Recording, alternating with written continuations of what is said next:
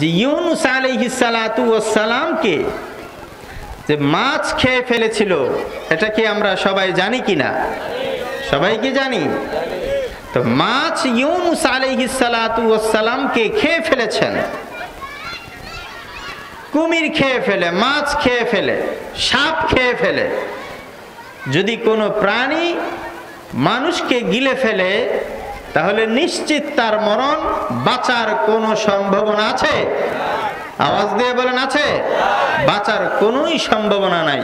কিন্তু ইউনুস আলাইহিস সালাতু ওয়াস সালাম কি করে মাছের পেট থেকে বের হয়ে আসলেন? তাফসীরের কিতাবে উল্লেখ এসেছে, ইউনুস আলাইহিস সালাতু ওয়াস সালাম যে মাছ তাকে গিলে ফেলেছিল, ওই মাছটাকে আবার আরেকটা মাছ গিলে ফেললো। কয়টা মাছ খেলো? দুইটা মাছ ইউনুস আলাইহিস সালাতু ওয়াস সালামকে গিলে ফেলার পর একদিন নয়, 2 দিন নয়, 40 দিন পর্যন্ত মাছের পেটে তিনি অবস্থান করতেছেন। কিতাবে এসেছে ইউনুস আলাইহিস সালাতু ওয়াস সালাম মাছের পেটে 40টা দিন এমন ভাবে ছিলেন, গ্লাসের ভিতর থেকে মানুষ যেভাবে বাহিরের সব কিছু দেখতে পায়, ইউনুস আলাইহিস সালাতু ওয়াস সালাম মাছের পেটের ভিতর থেকে সমুদ্রের সব কিছু এভাবে দেখতেছিলেন। জিবরাইল আলাইহিস সালাতু ওয়াস সালাম আসলেন, ইউনুস আলাইহিস সালাম জিজ্ঞেস করলেন, ওগো আল্লাহর ফেরেশতা, আপনি কেন এখানে এসেছেন? আমি আপনাকে একটা কথা জিজ্ঞেস করব। আমি যখন সমুদ্রের তলদেশে চলে আসলাম, আমি মাছের পেটের ভিতর থেকে বসে বসে একটা গুনগুন গুনগুন শব্দ পাচ্ছিলাম। এটা কিসের আওয়াজ? জিবরাইল ফেরেশতা, আল্লাহর রহমতের ফেরেশতা জবাব দিলেন, আপনি সমুদ্রের তলদেশে মাছের পেটের ভিতর থেকে যে আওয়াজ শুনতেছিলেন, এটা অন্য কিছুর আওয়াজ নয়।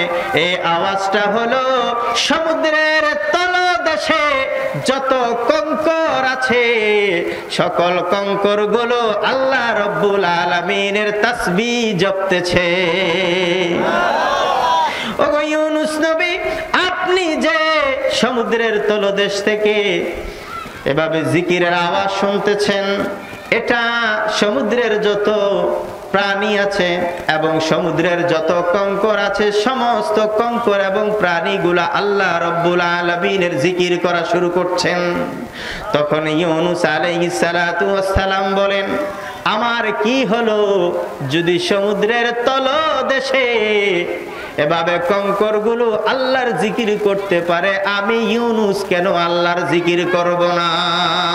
সাথে সাথে তিনি জিকির করা শুরু করে দিলেন, লা ইলাহা ইল্লা আনতা সুবহানাকা ইন্নী কুনতু মিনাল জালিমিন।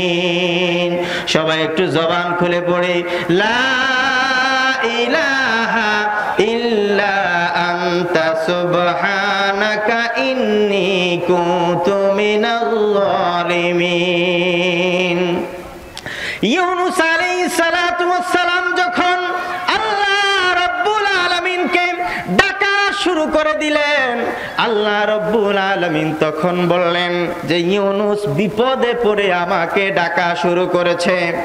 যখন কোন বান্দা বান্দি মুমিন বিপদে পড়ে আমি আল্লাহ রাব্বুল আলামিনকে ডাকবে, আমি আল্লাহ তাআলার সাথে সাথে তার ডাকের জবাব দেই। জোরে আওয়াজ দিয়ে বলেন সুবহানাল্লাহ। তখন আল্লাহ রাব্বুল আলামিন বলেন, ফাস্তাজাবনা লাহু ওয়া নাজ্জাইনাহু মিনাল গাম্মি ওয়া কাযালিকা নুজিল মুমিনিন। আল্লাহ রাব্বুল আলামিন বলেন, আমি ইউনুস ইউনুস আলাইহিস সালাতু ওয়াস সালামের ডাকে সাড়া দিয়েছি, আমি ইউনুস নবীর ডাকে সাড়া দিয়েছি। শুধু ডাকে সাড়া দিয়েছি তা নয়, আমি তার চিন্তা দূর করেছি। শুধু যে তার চিন্তা দূর করেছি এমন নয়, কিয়ামত পর্যন্ত যত মুমিন মুমিনাত পৃথিবীতে থেকে চতুর্দিকে তাদের বিপদ থাকবে, ওই বিপদে পড়ে যখন আমি আল্লাহকে একনিষ্ঠতার সাথে ডাকবে, আমি আল্লাহ রব্বুল আলামিন তখন কিয়ামত পর্যন্ত তাদের ডাকে সাড়া দিব। আরো আসতে বলেন সুবহানাল্লাহ, গুনাহ হবে তো। এই জন্য একটু আবার জিকির করে লা ইলাহা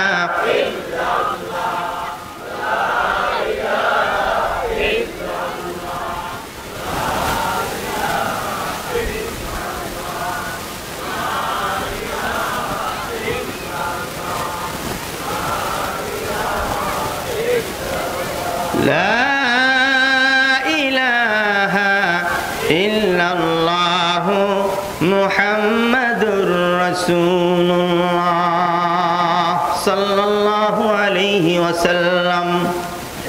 তাহলে বিপদে পড়লে ডাকবো কাকে? জবান খুলে বলি কাকে ডাকবো?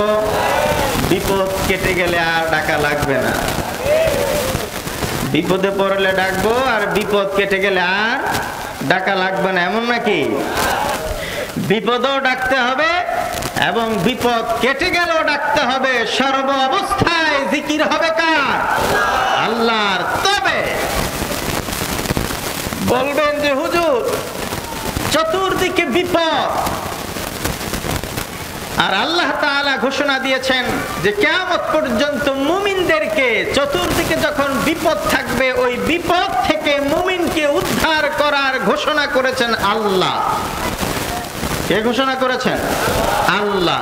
তাহলে আমরা যে বিভিন্ন বিপদের ভিতরে আছি, কই আমরা তো বিপদ থেকে মুক্তি পাচ্ছি না। তাহলে আল্লাহর কথার সাথে আর বাস্তবতার সাথে তো আমাদের দৃষ্টিতে মিল হচ্ছে না। আল্লাহ বলেছেন বিপদে পড়লে আল্লাহকে ডাকলে সাড়া দিবেন, কিন্তু আমরা বিপদে পড়ে ডাকি কিন্তু সাড়া তো দেন না আল্লাহ তাআলা। কিন্তু আল্লাহ রাব্বুল আলামিন যে সাড়া দিবেন, ওই সাড়া দেওয়ার জন্য শর্ত হলো মুমিন হতে হবে। কি হতে হবে? মুমিন হতে হবে।